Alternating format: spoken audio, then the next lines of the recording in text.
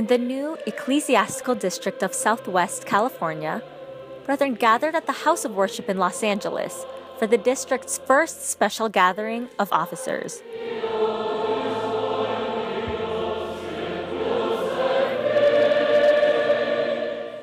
I got really inspired because of the brethren that showed up, and it's all standing room, and it's just hearing all the officers sing the hymns. It's very feeling the Holy Spirit inside. I am a choir member, and today I took oath as a group secretary. The office that I hold in the church is assistant choir leader. I am a CWS teacher and group overseer. CWS assistant chairperson and a choir member. Because of the constantly growing number of brethren, the former District of Southern California was split into two: Southwest California and Southeast California.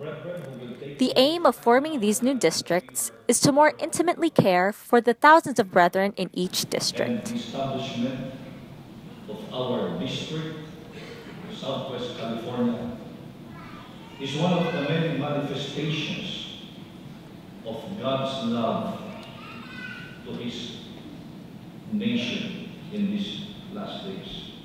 During the special worship gathering, 406 new officers were also added to the District of Southwest California, ensuring that the prophetic expansion of the church in the West continues. How important are my duties in the church? They're extremely important. This is our life. This is what we live for. This is what we have to endure in the faith to make others stronger, and not only that, to be faithful in our duties until death to gain the crown of righteousness and the eternal promise. As officers, we are tested, and it's the same way that gold is tested, that it needs to be purified as gold, and we have to go through these trials and stay strong no matter what.